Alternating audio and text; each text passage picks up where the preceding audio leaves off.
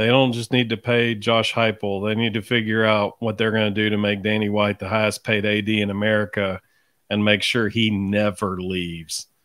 And is there any way, I mean, I'm being honest when I ask this, is there any way anybody can argue with what you just said based on the state of the program when he took over the program to where it is now?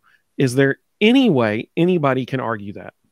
And everybody jokingly says everything's school, but the reality is that's true. It's very true. Absolutely. It doesn't matter what the sport is. Tennessee is dominating in every single sport right now. It's unbelievable. Yep. Like I said, Lady Vols undefeated in SEC play. The men's team only one loss in SEC play. Baseball, football, both in the top 6. Men's tennis in the top 6. Swim and dive are both nationally top 10. I mean, like it's women's soccer, the golf team. Women's soccer was incredibly strong this fall.